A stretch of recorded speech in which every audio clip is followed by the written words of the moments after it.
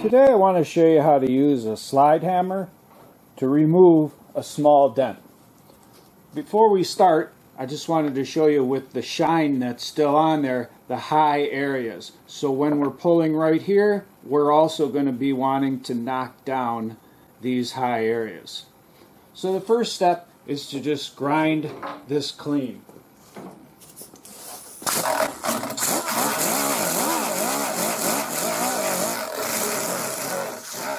So after you get it ground clean, we're just going to put a little stud right here and pull from that stud. If you don't have a stud welder, you can put a little hole there and pull it with the screw tip that came with the slide hammer. So to use a stud welder, you're just going to press this right against the metal and hold it for about 1 second. And that's good. Then there's a little thumb wheel right here that you slide down on there and you pull it back towards here. And now, you just don't want to go, let me back the camera up so you can see the whole scene. Now the important thing to remember is not to go too hard. We want to just go lightly and see what happens. And then don't forget about the high areas. So in that situation, I'm just going to pull by hand on this handle and knock this down at the same time. But first we're just going to slide hammer this and see what happens.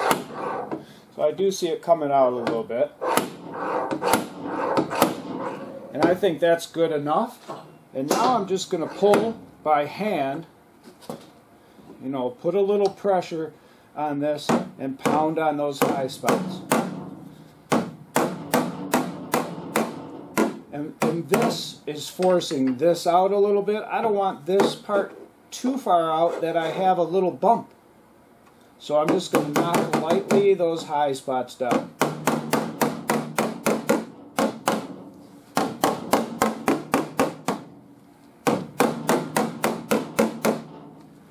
And I think that's good.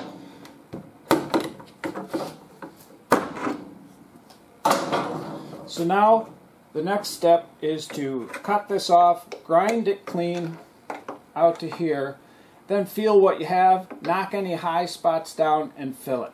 When I get that all set up to fill it, I'll be back.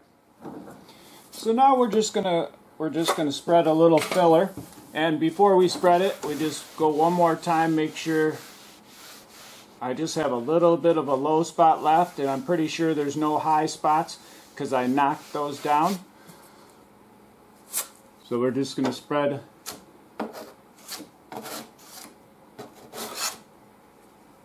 and that's good right there. I'm going to wait for this to harden a little bit, cheese grade the excess off, sand it down, and you'll see the finished product. Now before the Bondo gets real hard, I like to use a cheese grater just to take off the excess. So we're just going to run that across there real nice. I'm hardly even pressing down. You always want to remember you want to cut through the filler, not ride over the top of it. And I have a little curve here. I don't want to get too flat in one spot. So I'm sort of up here, and then I come down here. So I want to have that curve. And here's my little low spot. I'm just going to let the tool cut right through that filler. And I'm letting it follow the contour here and here. I'm letting the end of this follow that contour so that it does the shaping of the filler for me.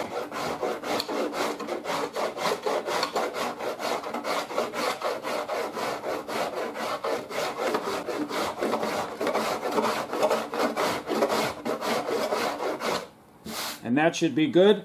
I'm going to let it harden a little bit more, then I'll be able to hit it with a block.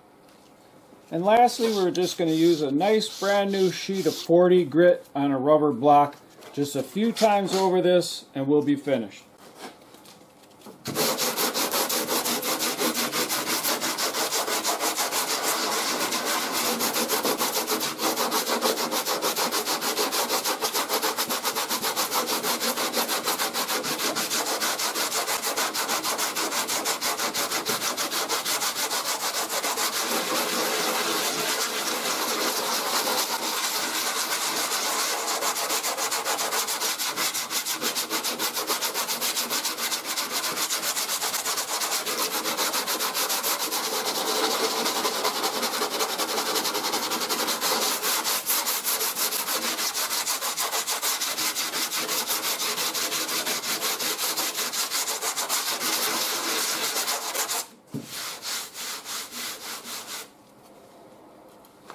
And that's it. Now, I'm going to take this off. And I'm going to DA sand that. Give it a shot of primer so you can see what the finished product looks like. And now I'll give it a quick coat of primer so you can see what it looks like.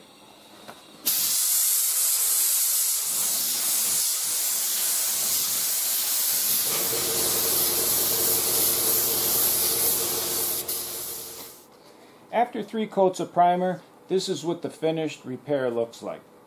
I hope you enjoyed this video on how to pull a dent with a slide hammer, and if you did and you would like to see my latest videos, don't forget to hit the subscribe button. Now, I'm going to move the camera around so you get a few more views of the finished repair.